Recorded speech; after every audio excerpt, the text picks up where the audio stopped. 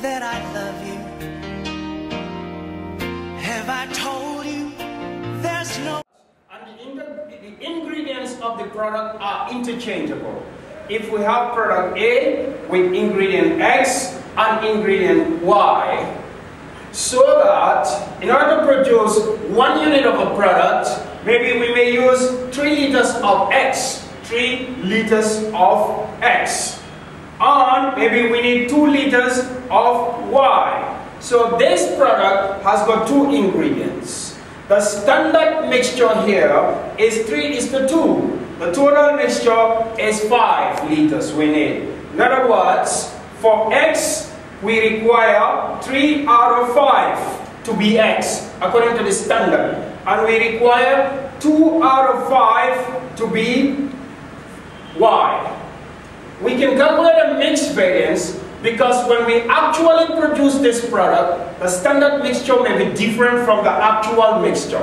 Let us say that the cost of the standard mixture is 3 liters, costing us $2.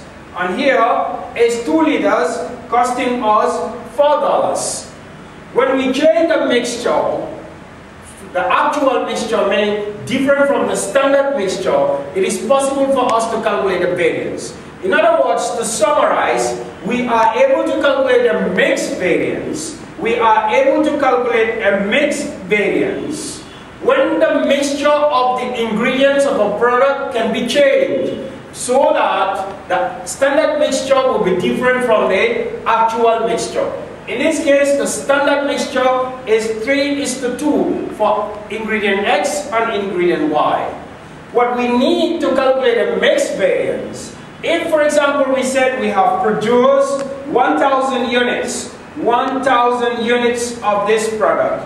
With 1,000 units, it is possible that the mixture of the 1,000 units, let us say, use 10,000 liters. 1,000 units, we can say, right, in this case, 1,000 units use 10,000 liters. To the extent that the mixture is 5,000 liters out of X and 5,000 liters out of Y. In that case, we have what we call actual mixture. The actual mixture is 5,000 liters of X and 5,000 liters of Y. The total quantity would be 10,000 liters. What we need to do now, in order to get our mixed variance, is to take this total quantity and calculate a standard mixture out of the 10,000. For the exams, all we have to do is to cut this and paste it here. Then we will call this the standard mixture. We are trying to calculate the standard mixture out of the total ingredients that have actually been used. We can see here our standard mixture is 3:2 for X and Y. So we would have to apply 3:2 for the 10,000 liters and call it a standard mixture, which would mean that here we will use 3,000 liters according to the standard, and here we will have 2,000 liters according to the standard.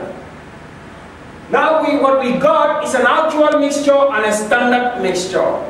We have the cost of the product. 2 times 3, that's a 6. And 2 times 4, that's an 8. Meaning that the cost of 1 unit is 14. With this information, we can summarize here that the actual mixture is 5,000 liters and 5,000 liters of Y, making it 10,000 liters for X and for Y. The standard mixture now, out of this 10,000 liters, as we say, cut it and paste it here, we have got 3,000 liters and 2,000 liters. No, 3,000, that's 3 over 5 multiplied by this, that will be, 6,000 liters here, 6,000 liters and 4,000 liters, our standard mixture. Our standard mixture is 6,000 liters and 4,000 liters. That is 3 over 5 multiplied by 10,000, give us 6,000. And 2 over 5 multiplied by 10,000 also give us 4,000. So we have a standard mixture of 6,000 and 4,000. Right? Now that we have the actual mixture and the standard mixture, we can go ahead and calculate the variance.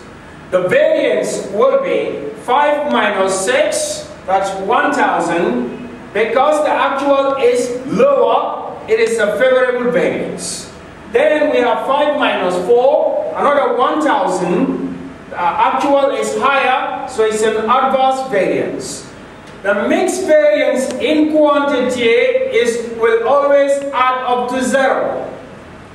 The value of the variance is derived out by taking the standard price. The standard price for X, we said, is $2. The standard price for X is $2. So we multiply it by $2 here. The standard price for Y is $4. Then we have the value of the mixed variance.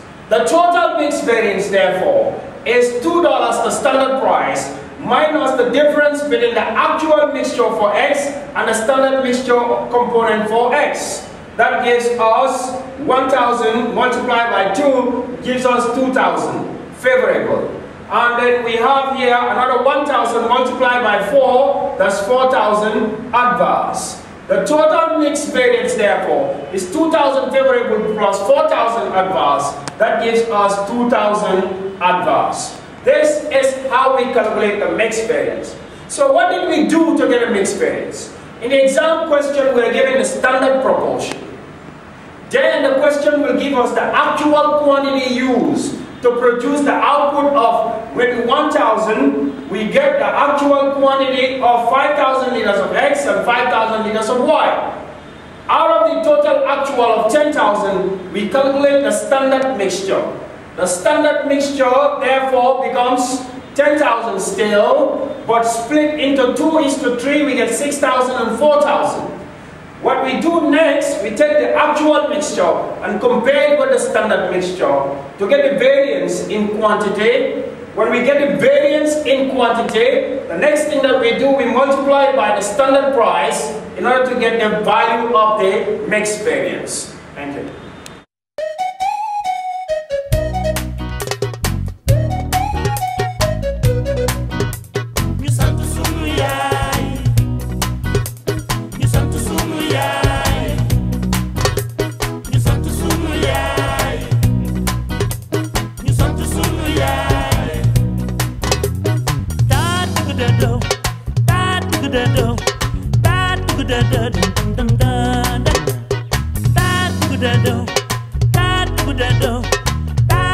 Da